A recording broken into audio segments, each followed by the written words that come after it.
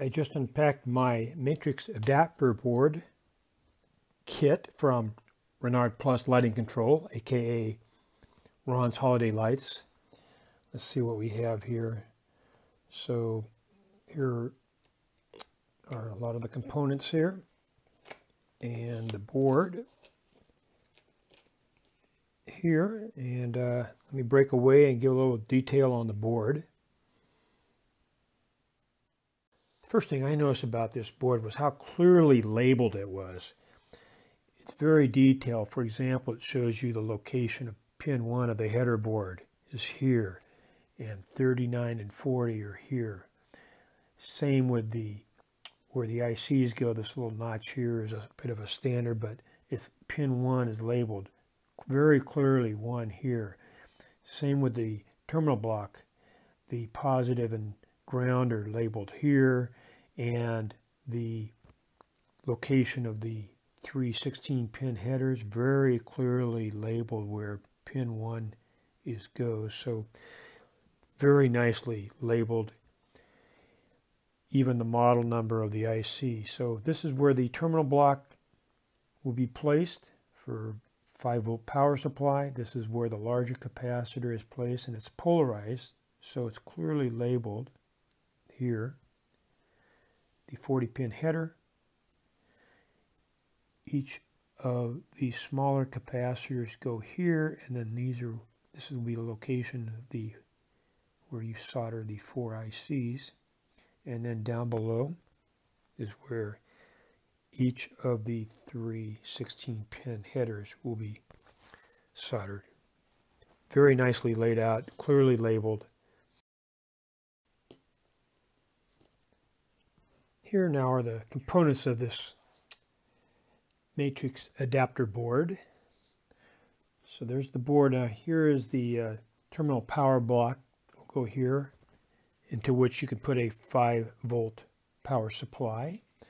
And then we have the large capacitor for the board, which I believe is 10 microfarads. And then we have the smaller capacitors here that will help the ICs. And then this is the 40-pin header. And it will be placed underneath the board here, how I've got it in this video. And when this header is attached to this adapter board, it allows it to be plugged into the GPIO header of a Raspberry Pi.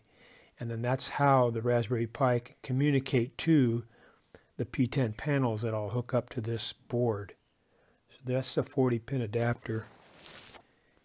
And these are the IC, the 4 ICs.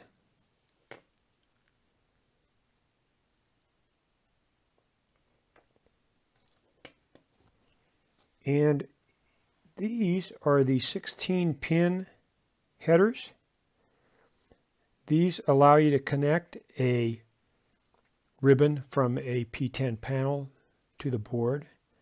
So there's 3 of these, and they're clearly positioned how they go on the board. This little groove here, but a little notch in the header goes there. Here's the second one, and the third 16-pin header. So those are the components of the matrix adapter board. We've got the terminal block here that'll be soldered here.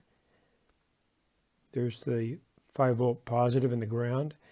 Then the larger capacitor will go here, and it's polarized, and you can see that the board is labeled correctly, so you position the capacitor correctly. Then the smaller capacitors will go in here, here, here, and here. The 40-pin header will be placed underneath here, and the pins sticking up through the board the way this is positioned here. And these are the 4 ICs, and these are the 3 of these 3 16-pin headers, and I believe each one of these headers can support 12 P10 panels. So that's the Ron's Holiday Lights matrix adapter board kit.